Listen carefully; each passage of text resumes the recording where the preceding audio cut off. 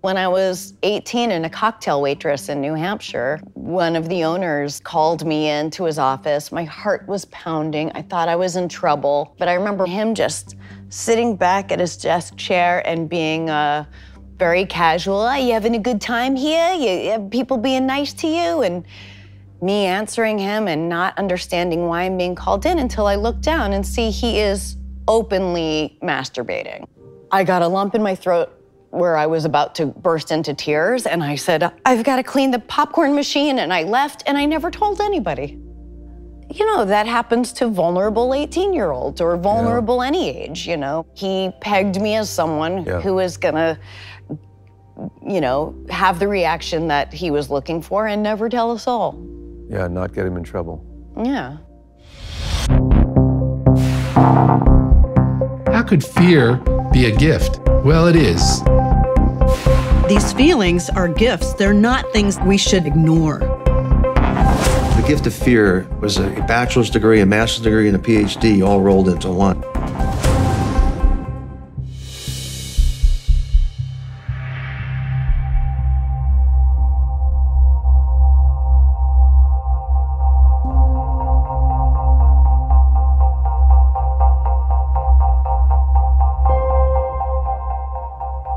As you can see, we are joined by two teenagers, Grant and Ellie, who are going to help us talk about some of the strategies that teenage boys use, that they learned from their fathers and their older brothers, and from movies and from television shows.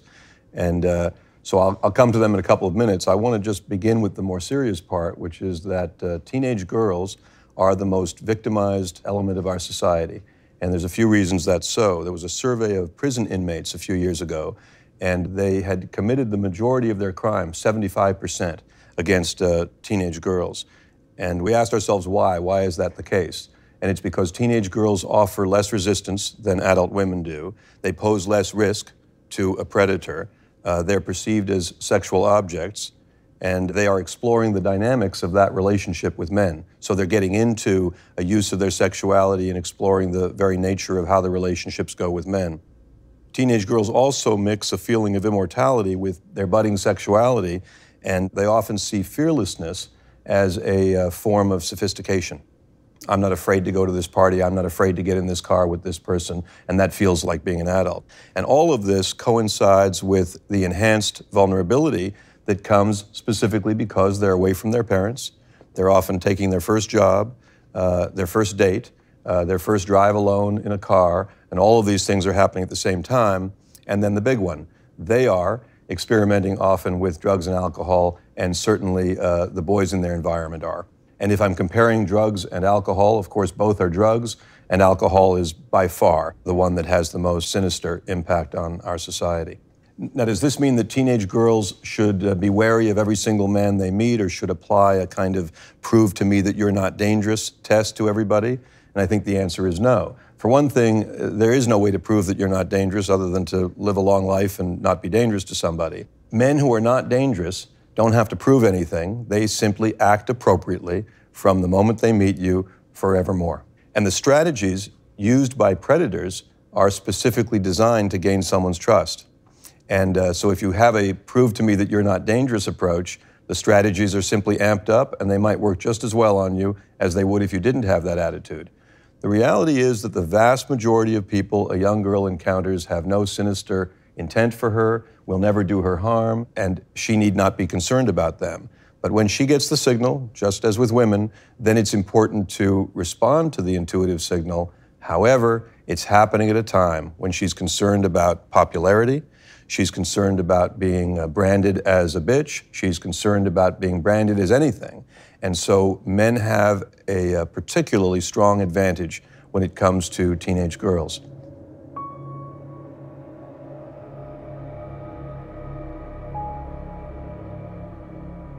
Now, of all the lessons that a mother or father or older sister or friend might pass to a teenage girl, the very most important one of them is spelled with just two letters, and that's no, N-O.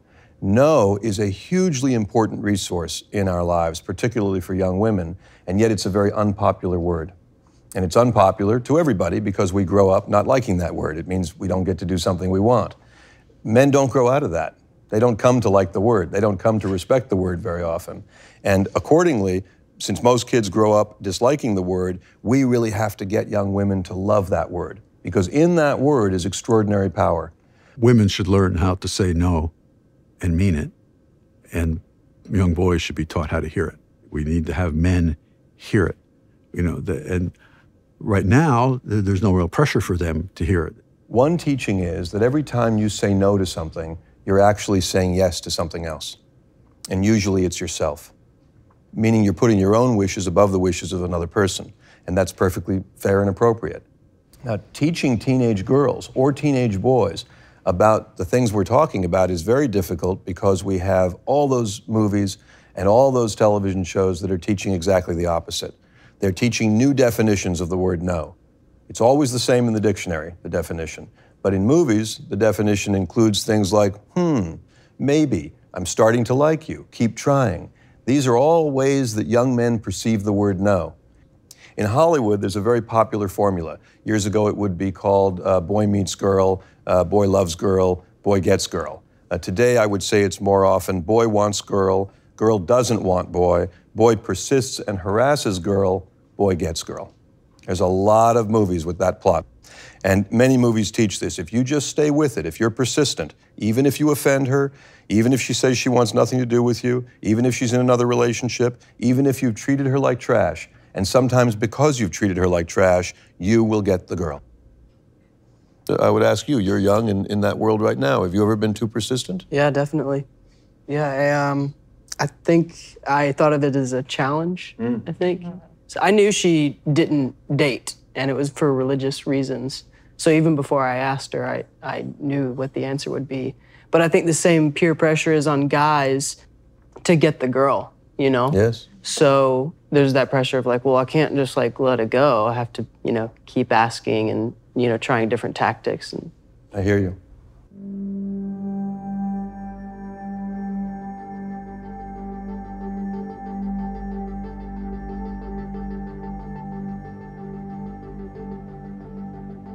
Another thing that we can all teach teenage girls is that men are nice when they pursue.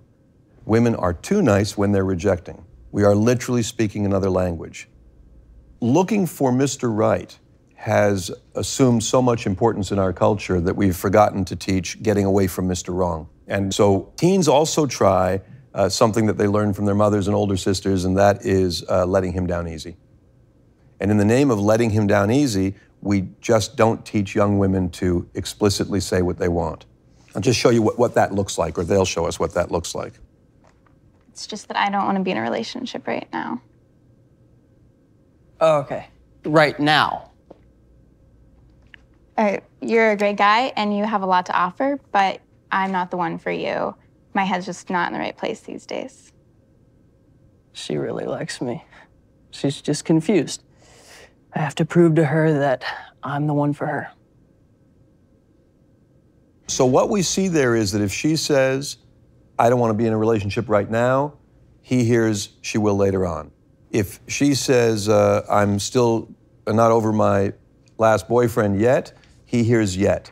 And he only hears the part, since he can choose, she's not completely committed, he can choose whatever he wants to hear, and naturally he chooses what brings advantage to him. It's not often that we hear a very solid, no, I don't want to be in this relationship. When a man in the culture says no, it is the end of a discussion, and when a woman in the culture says no, it's the beginning of a negotiation. Once a girl has made the decision that she doesn't want a relationship, it needs to be said one time explicitly, and almost any contact after that rejection is seen as negotiation. And so if you tell someone 10 times that you don't want to talk to him, you are talking to him 9 more times than you wanted to. Similarly, when a young woman gets 30 messages from somebody, and then she finally gives in and returns the calls, all he learns is that the cost of getting a call back is 30 calls. And to a guy like this, that's no consequence at all. We're built to do nothing but this, and so we'll continue calling. When you say no, do not negotiate. There's a rejection that I know you worked on that most of us have never heard, but if you can give it to us, that would be great. No matter what you may have assumed till now, and no matter for what reason you have assumed it, I have no romantic interest in you whatsoever, and I'm certain I never will. Knowing this, I expect you to put your interests elsewhere, which I understand because that's what I intend to do. So it almost sounds extraordinary because it's so definitive and it's so complete, and some might say it's unreasonable. But that is ultimately what a person feels when they really don't want a romantic relationship. They feel just what she said. I'm going to put my attention elsewhere, and I encourage you to do the same thing. You'll also notice that she did not say why she didn't want the relationship. And my teaching for my daughters is that it is not someone else's business why you don't want to be in a relationship. So the rejections that she gave, the early ones that say, I'm not in the right place right now, I just want to get over my ex-boyfriend, you're cute, but all of those really should be, I don't want to be in a relationship with you. It is all right to explicitly reject. You're allowed to do it. Now, if a man hears that and continues to persist, his response ought to make someone's resolve and commitment stronger, not weaker. Persistence does not prove love. Persistence only proves persistence. Failing to hear the word no is always a sign of disrespect. It's not a sign of love. The fact that a romantic pursuer is relentless does not mean he loves you or that you're special. It means he's troubled. And what starts as persistence often leads to unwanted pursuit, to stalking, and even to date rape. Just starting as persistence. Persistence is not a good feature for dating. I successfully lobbied and testified for stalking laws in several states, but I would trade them all for a high school class that would teach young men how to hear the word no, and teach young women how to speak the word no. And that's not so hard to speak if it's spoken early, but it's really hard to do if you've allowed someone to get invested because you have tried to let them down easy. What I want to do is ask for your help, Baron, in that imagine that you want to date Ellie, and imagine that you do as well. And so, Ellie, I'm going to really give you a chance to choose between these two guys, and then I'll ask you why you chose the one you chose. And so I'll ask the kind of questions that you might ask. Baron, do you want to get married? Later on in life? Uh-huh. And do you love women? Yes. Okay. You like to cook? Yes. What about you? Do you like to cook? No, not really. Okay. And do you like animals or dislike animals? Yeah, I like animals.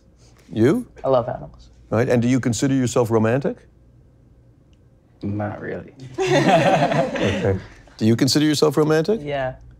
Do you have any questions for these guys? Sure. Do you like to read? No. Do you like to read? Yes. You have enough information to choose who you want to go out with? Who is it? I'm sorry, but I would choose you. Okay. So now, would you explain to Baron why? Okay. He's a romantic, which is always kind of an appealing thing. Well, what's wrong with him? Nothing. You like him? As a person, I would. Yes, you're a fine individual. And would you go out with him if he wasn't here? Maybe. Perhaps. You want to switch? No. Come on, do you want to switch? No. Really? No. Oh, very good. I don't think you could have done that yesterday afternoon, but that's very good. But really, do you want to switch? No. Wow, it's getting serious. So now let's imagine that you have dated him, Okay. and it's gone well, but you're not interested in him anymore. So you've dated for 3 months. Can you tell him that you want to break up? I want to break up with you. I think it's time to move on. Okay, I hear you. I understand. And although I'm pretty disappointed, I respect your decision. He's manipulating right now. He is not done. He's going to keep going. So you respect her decision and? Yes, and I'll call you soon. What a, So now imagine he calls you a bunch of times, and these are the messages that he leaves.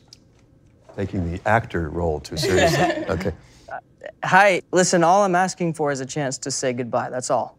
Just a fast meeting and then I'm gone. So the best response to that is no response. Now he calls again. Listen, you won't hear from me again after today. I'm calling for the last time. That is said very, very often, and it's almost always bull. It's urgent I speak with you. So now, Ellie, it's urgent. You want to call him back? Really? You're going to see him in school tomorrow. I'll hide behind my locker. Well, so let's imagine he approaches you behind your locker now, and he wants to know why you didn't call him back since it's urgent. What are you being such a bitch for? Hey, I called you like 5 times. I said it's over. I know, but I'm having a hard time dealing with that. I just wanted to talk about it, you know, get some closure. No. You're sure? Whatever. So now you're definitely going to be unpopular with this guy, right? Yeah. Could you do what you just did? Is that something you would have done in your own life 3 years ago, 4 years ago? Probably not. I was always taught to be nice and, you know, but I don't think it's always the right thing to do. I think you need to put out your feelings as a young woman, and we're not really taught to do that. And I think it's important. Who did the teaching? The be nice, always taught to be nice. I guess it was just kind of all throughout school. It was just like, be nice to your neighbor, be nice to everyone, and just like always kind of stuck, I guess. And it was always kind of a fear of mine to be seen as a bitch or a mean girl. And eventually I did start to stand up for myself, and I kind of got categorized in that way sometimes, and I just had to ignore it because I felt like I was doing the right thing. I hear you. It's interesting about being taught to be nice to neighbors. I wouldn't teach a kid to not be nice to neighbors, but I would very much teach a kid, and do teach mine, to listen to what they feel. So a blanket rule of be nice to neighbors is not the thing. Be nice to those neighbors that you feel comfortable being nice to, because niceness extends the relationship. Niceness keeps somebody in your environment. I know you had a question. A lot of times I feel like women, or young, especially young girls, pose the question, we could still be friends. And I think in some cases that's a way of letting them down easy. Yes. In other cases, they actually believe that they don't want to be in a relationship with that person, but they wouldn't mind having them in their life in another way. Can you just speak about what that actually says to the guy or the boy? Sure, it's a hard transition to go from wanting a romantic relationship with somebody and thinking you have a chance, because those are the only people you ask, people you think you have a chance with. I'll ask you how it would feel if somebody said, I'd just like to be friends. You have any interest in just being friends at that moment? No. Okay. So that's a tough one. I would say a better strategy would be to have a cooling off period in effect. And, you know, it's not an easy thing because, of course, teenage girls, like teenage boys, want a social world, and men, young men, are holding out to them all of these concerns: banishment, unpopularity. So it's not an easy thing. That's why we have to teach it. It's not a natural thing in the present circumstance. Like, a very important thing for young women to learn is that men who cannot let go choose women who cannot say no. Right? A man who is not going to be able to let go of a relationship chooses somebody who he knows is not going to be able to get out very easily. He doesn't choose the most confident and assertive and committed young woman. And very few young women are anyway, and certainly without this kind of teaching, almost none will become so. I've been friends with guys for, you know, a good amount of time, and then they will approach me and, you know, express that they're interested in dating. And I solely just want to be their friend, and I really enjoy being their friend, and I want to stay their friend. But at a point, it feels like I don't know if I can be, but I want to be. When I was younger, I didn't really know how to handle that kind of situation. It's very challenging. I can only speak for myself as a teenage boy. I was a great friend to many teenage girls because I wanted to have sex with them.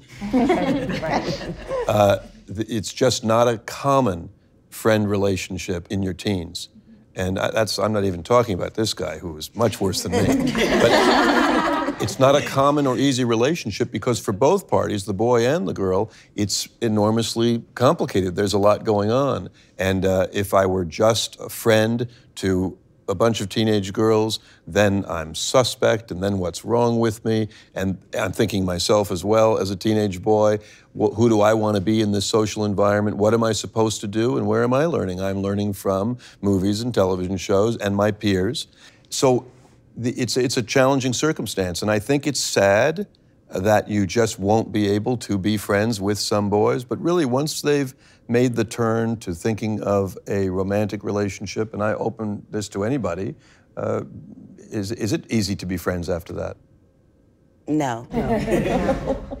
I received a letter from a boyfriend from 20-something years ago, and in the letter he goes, "So how do you like hearing from the love of your life?" And I'm like, I've had 2 kids, a few relationships since then. I let you go a long, long time ago, and you still think you're the love of my life, you know. I think Facebook has actually brought up a lot of controversy. There's some people sitting on my Facebook, you will sit there. You will not, I will not accept your friendship. Exactly. I did not want contact with you, and just because you found me on the internet does not mean I'm coming back into this relationship. I'm a kind of a believer that it's really hard to be good friends with the opposite sex.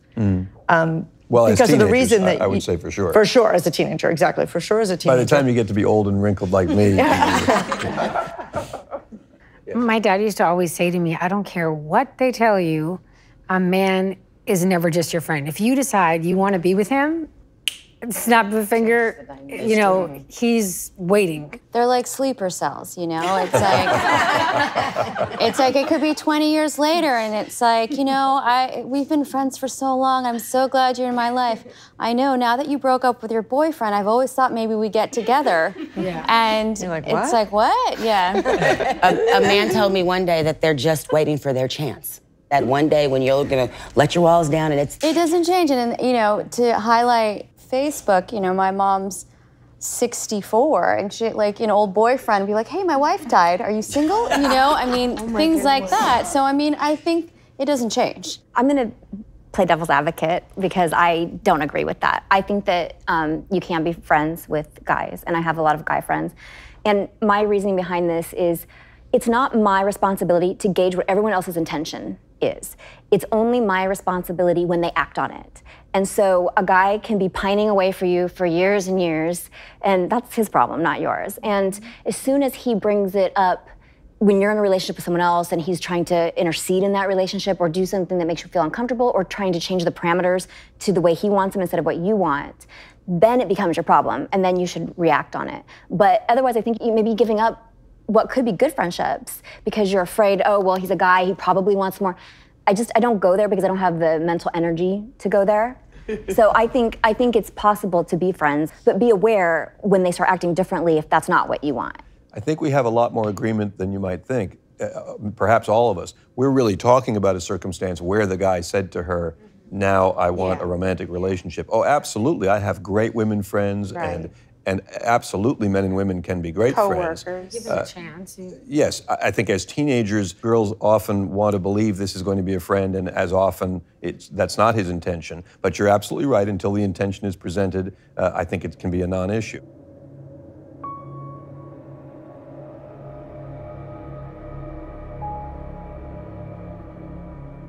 Yes.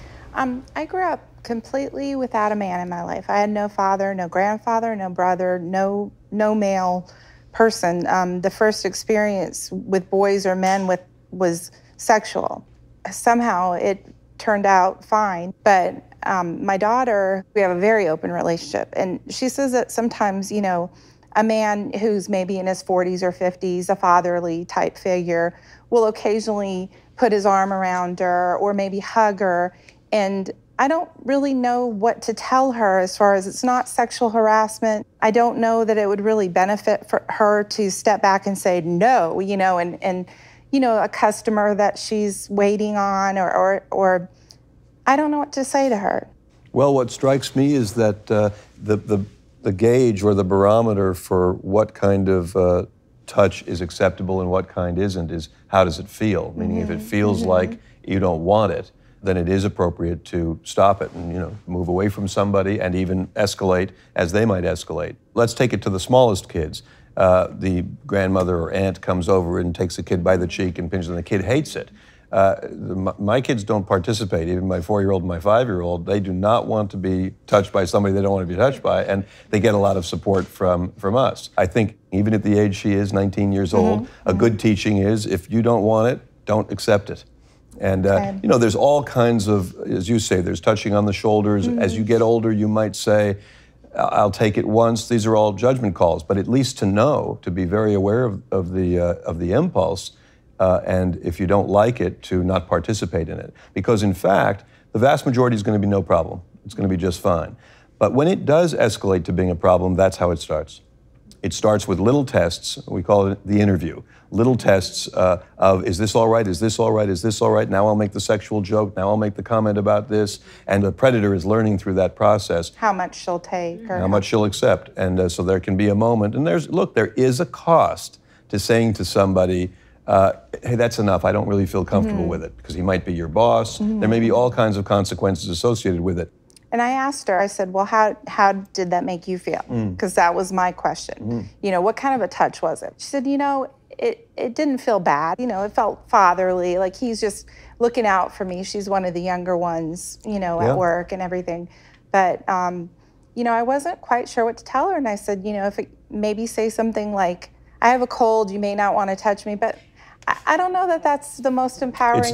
It's not. It's disempowering. Okay. Because you're basically asking her to make up something, and it's the equivalent of let him down easy, as opposed to just being explicit. Go ahead. I don't think that she would have brought that topic up if she wasn't uncomfortable. Yeah, that's a good point. She was listening. It's beautiful because she was listening to her intuition and her inner barometer already. Good point. So she obviously had the question, much as you have the question, and I think the conversation itself is going to be the solution. Right. I worked as a hostess, and one thing is the waiter that used to work with me, he always let me know. He said, if someone starts touching you too much or is hugging on you, you come around me and just tell me to, you know, follow you to the table or be around you. And most of the times, they won't touch you. If there's another male around or another worker with you, that Asking helps. for help is a great idea. I actually used to waitress and bartend a lot, and through high school and college. And I used to actually, like, take it like humor and take their hand and be like, ha ha ha, you know, and like look right in their face and let them know with my physicality that it wasn't okay, but still being pleasant so that I'm not insulting them because they're my customer and I still want their tip and I don't want my boss to fire me. And using humor is disarming. And if she can control that by saying no, then it usually disarms a lot. I would say, just as a mother and as a former waitress, they will be all over her if they possibly can. Somebody. She needs to say no. In college, I was waiting tables at this little place, these two big brothers. Every time I came in, oh, Cindy. You know, they're like picking me up and hugging me all over the place. And I thought, oh my gosh, I'm gonna have to do this every time I come to work. And they're decent guys. Once I said no, they stopped. I've done both, but the no works better. Look, every person is different and every situation is different, and there is no single prescription. I won't be there with you, or certainly with your daughters, and there's no, you know, it has to be what's right for her in terms of the way she communicates and the way she's looking to have a continuing relationship with people at work or have a continuing relationship with people at school. I think the foundation is that how we're touched and if we're touched and when we're touched is up to us, not up to somebody else.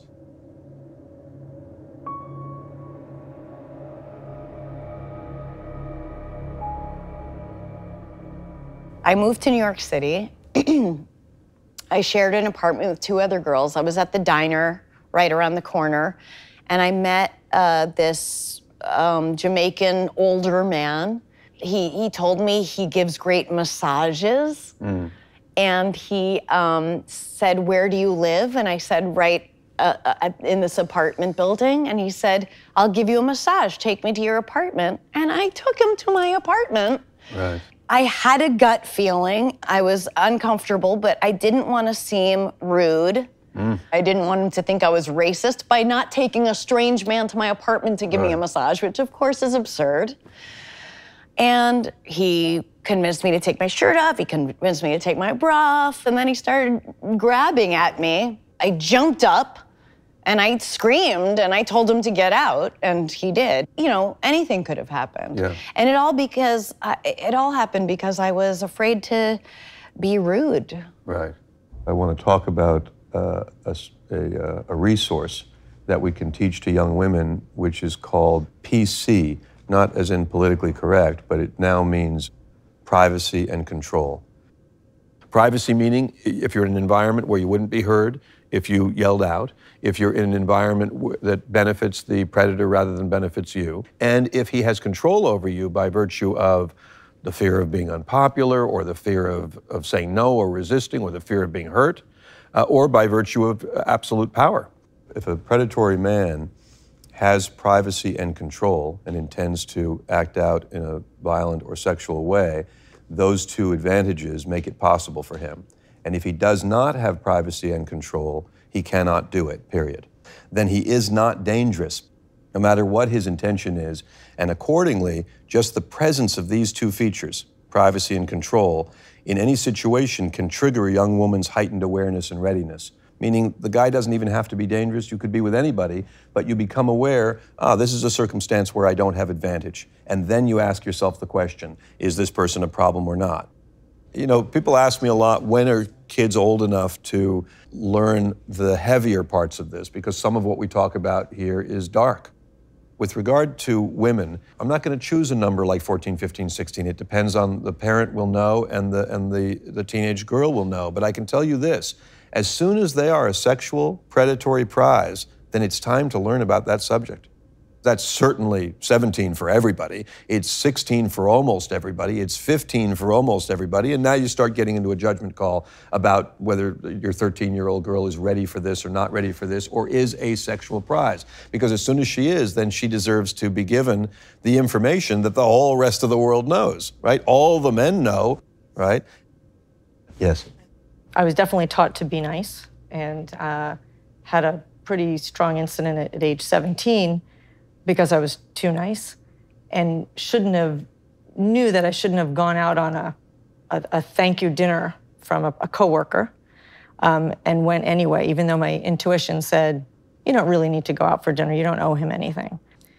But the circumstances were such that we had bonded. We had worked together for 3 months, 5 meals a day serving, waitressing. And looking back, I was 17, but he was in his 40s. But we were partners, we worked together as a team. And I was flirtatious. All those ways you just described a teenager in the beginning, oh my God, it gave me the chills because you had me pegged. Now looking back, 2020 hindsight, I realized that from his perspective, I wasn't his niece. I looked at him as an uncle. For him, I was just this toy that he played with all summer long until that night, that last night. I really wanted to say no, but I didn't know how. I really didn't have a voice. And I told my girlfriend where I was going. Mind you, though, I didn't really know where I was going. And this is pre-cell phone, guys, way pre-cell phone. So I had no contact with anybody. And as soon as I got in the car, I had regrets. And then I said, so where are we going? And I knew the area a little bit. And he said, we're going to go over to this hotel, because we worked in a hotel on the Catskills of New York. And he took me on a really far drive, and he stopped in like sort of a decrepit dorm-style place. And he said, you stay here, I'll be right back. And I sat in that car and I said, oh my God, Sheree, you're in trouble. You are in trouble. But I still didn't get out of the car because I also didn't know what to do, didn't know where to go. And then when he came back, drugs were involved. He was definitely high. And now I'm driving with a person who's high, and I still don't know what I'm afraid of, but I know I'm afraid. Oh, by the way, there was no dinner involved yet, okay? He stopped the car in the middle of the woods and said, get out, get into the back seat. I said, oh, no. You don't want to do this to me. I said, you know me. I'm like your daughter. And I knew he had a daughter. I said, I'm like your daughter. Please don't do this to me. And literally, I walked around the car. I walked, and he would follow me around, like one of the car in between us. And I kept on using my voice to the best of my ability to negotiate, although I was negotiating. And I just said, please, you don't want to harm me. I said, I'm a virgin. You're going to basically ruin my life, is how I worded it to him. And he said, no, you owe me. I said, you've been teasing me all summer. I said, oh, I didn't mean to do that. I didn't know. And that went on for quite some time. And I'm proud of myself in a crazy kind of way. I'm proud of myself because I talked him out of it. I didn't win the battle because he beat me up a bit and he made me do other things. But that's where I learned that I need to have a voice, and there's many, many ways to use your voice. Thank you very much. Thank you for sharing all that. And are you willing to talk about what's going on? Me? Yeah. Thanks. Well, I went through something similar that I totally forgot about, and it brought it up. When I was a freshman in high school, I was on an all-boys ice hockey team because we didn't have a girls' team. And a lot of the boys were seniors, and I had a crush on one. And he took me home from a team dinner one night, and I live at a dead-end street. And another boy was in the car with us, and he drove past my house and to the end of the street where there were woods. And I said, "What are you doing? You passed my house." And he said, "Oh, we're taking a quick stop." And the boy in the back seat got out, and then he locked the doors and forced me to do something I wasn't ready to do. I had never even had kissed a boy at this point. And he made me feel like I owed it to him because, oh, well, I thought you liked me. Like now you're telling me you don't like me. And I just feel so bad that I let him win. And I was scared. I didn't know what to do or where to go. But I wish I knew how to say no. I hear you. I wish it too. And a year or two later, another older boy from the same team had me over at his house. And two other boys were over, and we all went into his bedroom. And the two boys went into the living room to play video games. And the one boy made alcoholic drinks for us. And I believe I took a couple sips, but I felt really, I started feeling really dizzy and like I couldn't move. I believe now it might have been Valium that he put in there. It made me feel like I just couldn't move. I couldn't remember much, but he started taking off his clothes and my clothes. And I said, whoa, I don't want to do this. I don't know what I'm doing. And he said, if you don't want to do this, and if you regret it, that's your fault. You're either going to sit here and like it or not, but it's happening. So,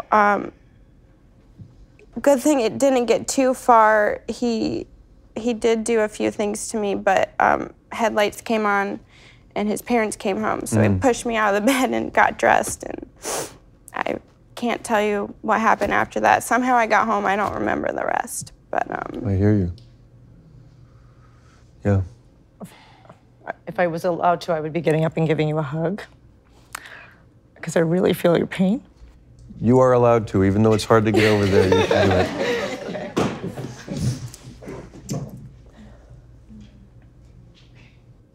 And here's something that drives me nuts about our stories.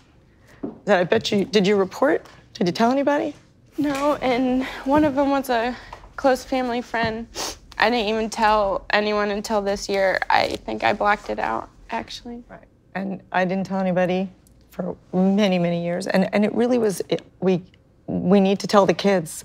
They have to report, they have to tell. It's very true that crimes against teenage girls are not only the largest population of victims, but they are also the least likely to report.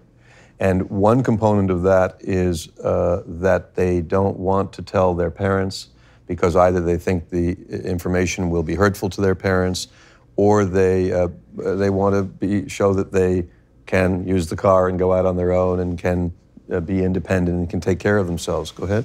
Well, and also for me, it actually even got around school, and some people were like, "Oh, well, I heard you hooked up with this guy," and I just felt so dirty, and I would never in my life want my parents to know that I did anything even close to that. So I was afraid of being a slut or embarrassed. Those of us who are parents can work on the relationships with our kids and hopefully by modeling that for other people, help other people do it such that they know they can tell us anything. I would be heartbroken to learn something years later that my child could have told me at the time when it would have made a difference. And I've heard a lot from my kids. Obviously, you can never know if you've heard everything, but I've been really impressed and blessed by the times that they've come forward and told me something I really didn't want to hear, in terms of bad news, but that I really did want to hear in terms of the opportunity to support them. Go ahead. I want young women, my students, I'm a high school teacher, and my daughter included, to just take more responsibility for where they place themselves and even how they conduct themselves. As a young woman, years ago myself, I thought, well, I should be able to do whatever I please. I should be able to wear a mini skirt. I should be able to, you know, have lipstick on, whatever, go where I like, and men should just behave themselves. And I thought, you know, I should be able to be as enticing as I like, and that shouldn't change their behavior. They should still be gentlemen. But I want a different message to go to my students and my daughter. I don't want to blame the victim. Definitely not. But I think we as women have a responsibility that if you put yourself, I learned the hard way, you put yourself in those situations, bad things do happen, and then you'll probably end up blaming yourself. To say, don't have sexuality, don't enjoy yourself the way men can enjoy themselves is, you know, life isn't fair, but I don't think that's any way to live, and it's bullshit. I agree, but I'll tell you what, so we're gonna argue now. Are you Okay, ready? good, I love it. Here's the argument, that it ought to be different. It ought to be different. The men ought to behave much better. Young men ought to be taught and really take it on board. I ought to be able to go out, young woman, and walk down the street at 2 in the morning and have no fear. Yes, you ought to. That would be nice. That is not the way it is. Sure. I don't know how to find that balance, by the way. But dressing, being very careful and covering up any part that could be deemed as sexualized, that's not gonna stop rape culture that might protect you from being might raped. not. It might not, certainly. Listen, when women have to cover, you know, everything but their ankles are sexual. Of course, and there's still rape. It has to start with retraining boys. To make a better society, I'm all for that. To make a safer circumstance for the specific young woman that we're talking to. I'm not commenting on her dressing at all, what she wears, but how you go out and have fun. Travel in packs. That's, now we're starting to get to the practical logistics of it. How you do it, what you plan. Do you know any of the people there? Do you have any advantages there? And then I have no ability to endorse under any circumstances being in a vulnerable situation and also being drunk. Right. I have a cousin who's 18. When my little sister went to college, I mean, I'm such a broken record talking to them about having a buddy. I know it's not realistic to tell them not to drink, so I say, have a buddy at a party, check in, make sure that you express your intentions for the night, make sure that you don't just go to a party thinking, well, if I end up walking home with someone, I end up walking home with someone. That's not, even if it doesn't turn into assault, that's not the kind of sex that you're ever going to really feel good about. Go out with bright eyes and clear intentions and a friend who will take care of you.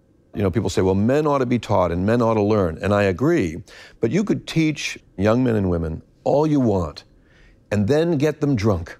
And the very nature of being drunk is that you lose your ability to read the room, to intuit what's going on, to communicate the way you want to. Young, drunk men, by inclination or by circumstance, they're more likely to act than they would be sober. What I just said is highly unpopular, but I have to say it to my daughters. Look, no teenage girl who doesn't have these resources because we've taught them exactly the opposite can be expected to know any of this or have access to any of this information, yourself included. You, who you're still dragging around as being guilty, as being responsible, as being at fault. Look, it would be great if we didn't have to grow and learn things in the hard ways that we do, but it doesn't really matter at what point you got your power. You got your power. You have your power. That's not happening to you next week. That experience, not that way. Yes, go ahead. My story is different, and I applaud Brittany so, because I flirted. I was taken to a remote area. I was raped. I thought I was pregnant. I married him, and I went through 18 years of hell. Her story's much more triumphant than mine. I wish I had been taught, say no. Don't go with him in the first place. I want all teenage girls to know that they can save themselves an awful lot of trouble with these very ideas.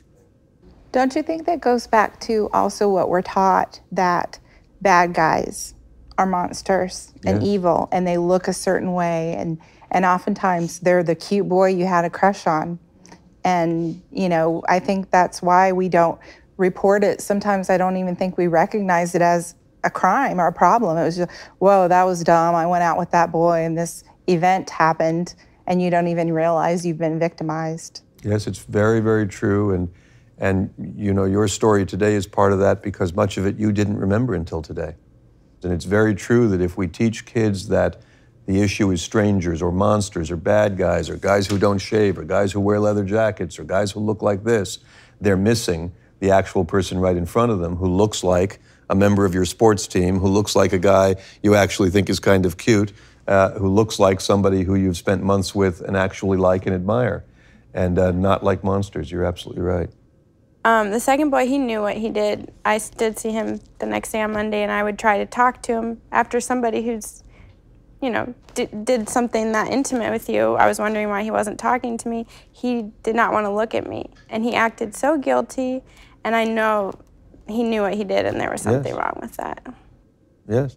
I think that if young girls understand the reality of what we're talking about, that doesn't mean all their behavior will change. It doesn't mean they'll suddenly stop getting in the car when it looks like fun with the other people who've had too much to drink. But it does give them a chance to make better choices. Right now, we're not even giving them a chance to make better choices because we're teaching them the opposite message, which is be nice. It's a big challenge. And, you know, as we're talking about teaching young women to know these realities and to apply these realities in their lives, you are teaching it.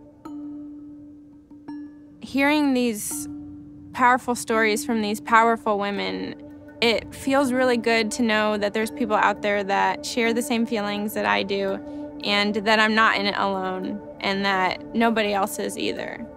It changed how I will raise my children and live the rest of my life.